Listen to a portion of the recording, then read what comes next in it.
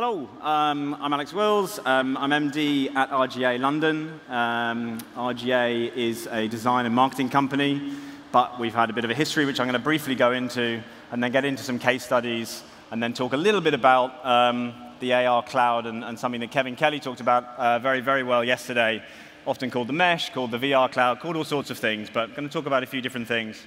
So RGA was set up in 1977 by Bob Greenberg. It's Robert Greenberg Associates.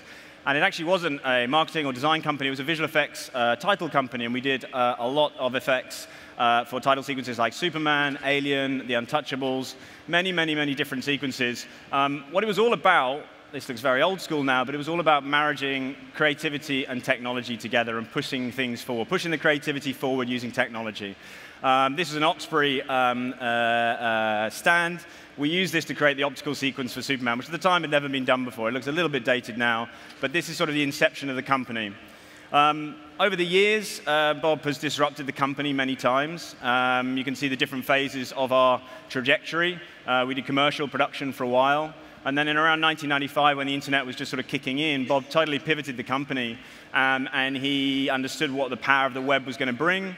A lot of people thought he was slightly mad. A lot of people left, and the formation of what RGA is now sort of kicked off then. And we did a lot of work for Nike. We did the chip in the shoe with Apple and Nike. We did a lot of websites, a lot of interactive experiences like Nike ID.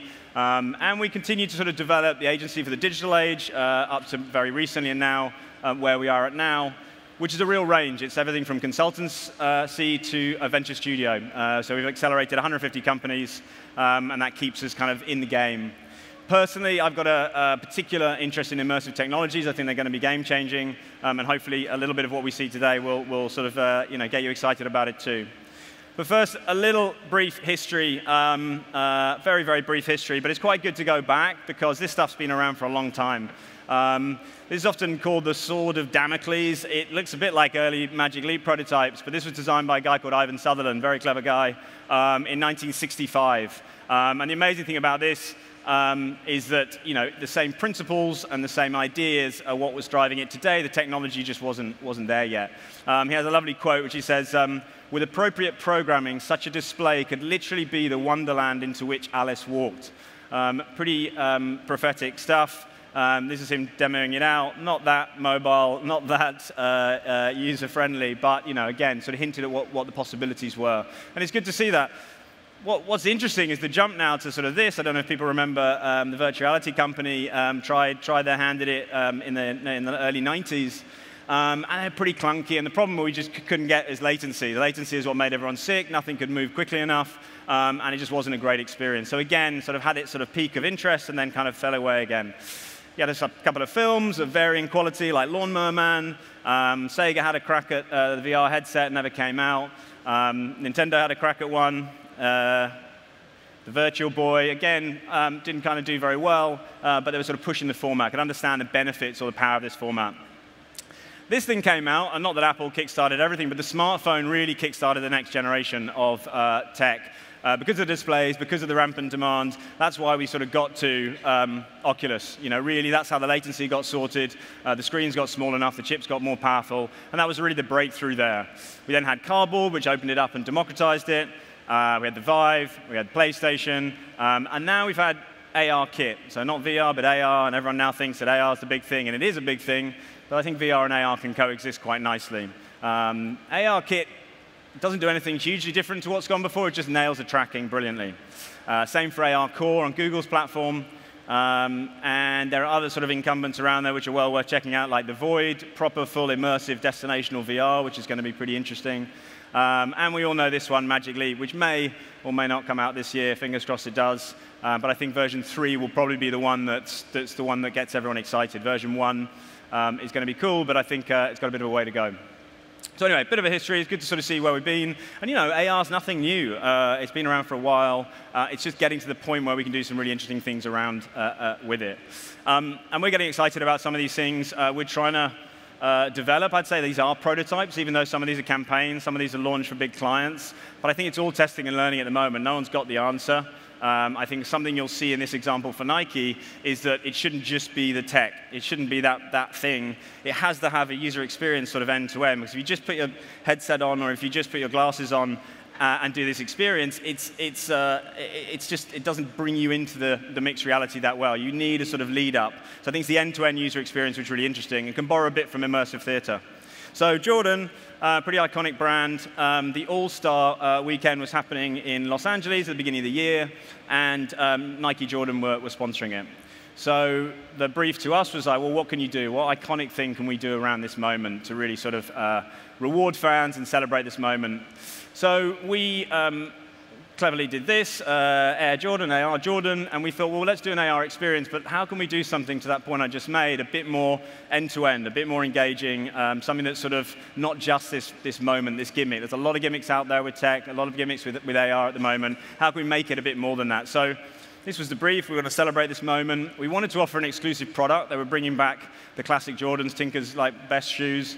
And so we wanted to do it by social, and we wanted to get these products out to people really, really quickly and create something that hadn't been done before. So nice, easy brief. Started off with the UX. You know, we really looked into the sort of the journey, how it was going to all fit together. And we looked at AR, and we looked at Dancing Hot Dog. Now, really, the Snapchat platform, because, you know, consumer-friendly AR scale platform is really that at the moment. And we played around with that. We needed a 3D model, because as everyone knows, for AR and VR, you need really, really good 3D assets. And when you're doing a 3D model of Michael Jordan, you need to make sure it's pretty good, because he's signing it off. We also needed to do, we wanted to fulfill this. We wanted to do a mobile commerce solution. So we knew, because we work a bit with Shopify, that they were playing around with doing this on platform with Snap. So we went, OK, let's try and do something with that. And we want to do express delivery. So we partnered with 2K Sports on the model. We partnered with Shopify on the mobile commerce. And we partnered with one of our venture companies, Darkstore, who do, they make use of spare fulfillment capacity in the States at the moment, and so we could use them to do really rapid, small-scale delivery and fulfillment. This is the model that 2K created, super detailed model. Luckily, he signed it off with not too much trouble, and this will sort of form the basis of the experience. And this is what it sort of looked like in the AR experience itself. You know, pretty nice experience, really well tracked, beautiful sort of 3D. And then this was the iconic shoe itself. And so how it worked, we geofenced the court outside the Staples Center where the event was going on. You got this snap code.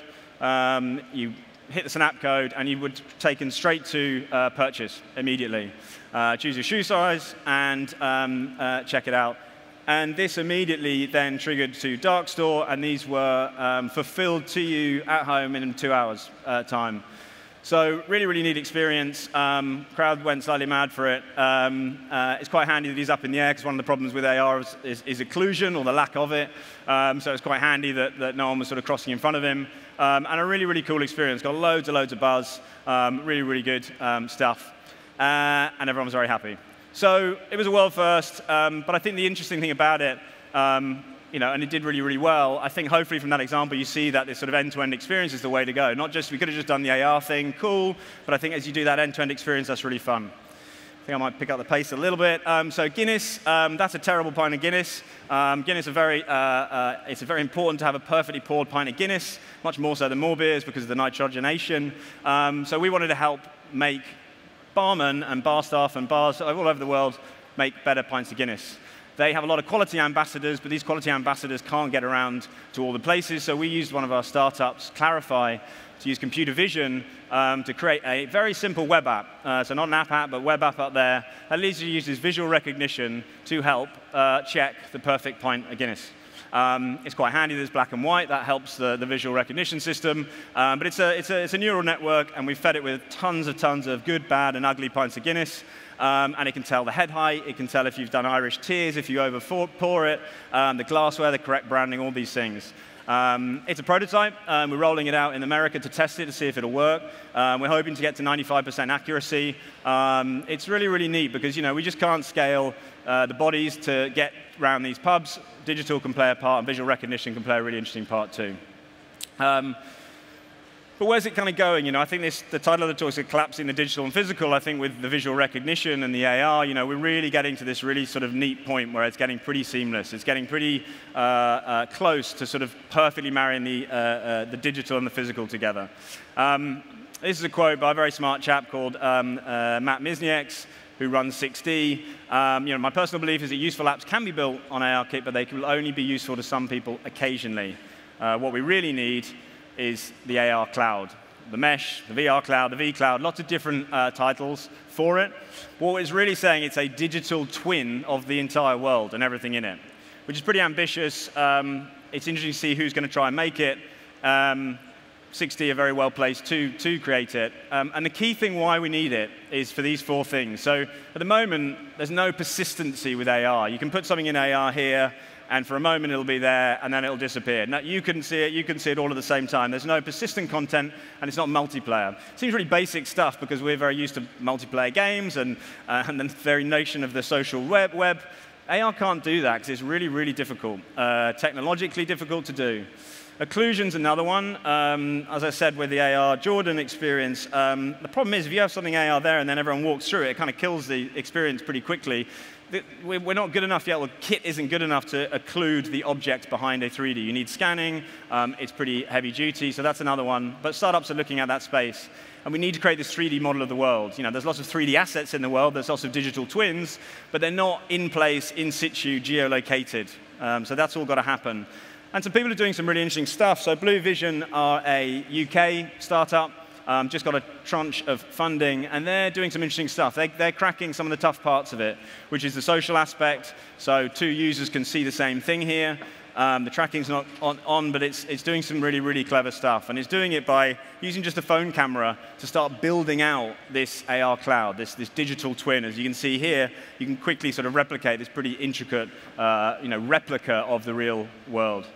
Another crew called Scape, I spoke to their founder the other day. They're going to come out with some pretty interesting things in a couple of months' time. Again, they're using your camera and some very clever back-end smarts to get world-scale AR. AR at the moment is very, very local. It's kind of on a tabletop. It's really cool. But to get really, really cool, you want to get out in the world. And that's quite hard because a camera can't really scan to do ARKit. It can only do that far. This is now taking that on and doing the world-scale AR, which is really, really neat. And this is Matt's company, 6D. Again, doesn't look that pretty, but it's doing some pretty heavy-duty stuff. Just using, again, the camera phone, able to create very, very accurate models of the real world in real time. And these companies are building up this cloud, which will ultimately power all of these ARKit and AR Core and AR apps that we see today, and really push it on as the next platform, to coin what Kevin was saying yesterday. And this is an interesting company as well. Improbable.io, they recently, well, a couple of years ago now, maybe got a lot of funding from SoftBank. They do a very interesting server OS that helps do massive simulations. They do a lot in games. This company could be very well placed to do some interesting things here. And Tim's saying a lot of interesting things around AR. It's not too difficult to decode how important Apple it feels around this subject and what they're doing around it. Quite overtly, quite under the covers at the moment, but I think we're going to see some really interesting things and get to glassware probably in 3 to 5 years' time. So just end on a few takeouts. I think it's really important to develop foundational strategies now. There's going to be loads of gimmicks. There's going to be loads of good and bad stuff. That's fine and important, but if you need to do it to speed, you need to have the strategy in place to go long-term, look to 3 years, but do these test and learns on top of it. If you do one or the other, it's not really going to get traction. Test and learn off the basis of that framework for sure. Combine multiple platforms and SDKs. This is pretty obvious stuff, but it's amazing having sat in a meeting with Apple where they're literally sort of saying AR can only do this, this, and this, because that's what ARKit can do. There's lots of other startups that can do loads of other things. Combining those can really push the boundaries and do some interesting stuff. The startup space is super interesting. We were judging some today, some really interesting ideas going there. And build a really diverse team. It's not just tech. Authors, immersive theater, they're the people who sort of understand some of this stuff already, and that's what you want in a really, really mixed disciplinarian team. I think it's really important. And then experiment, have fun, do really different things, and really sort of push the boundaries. And And lastly, experience it. So this is our office in London. If anyone's around, come in.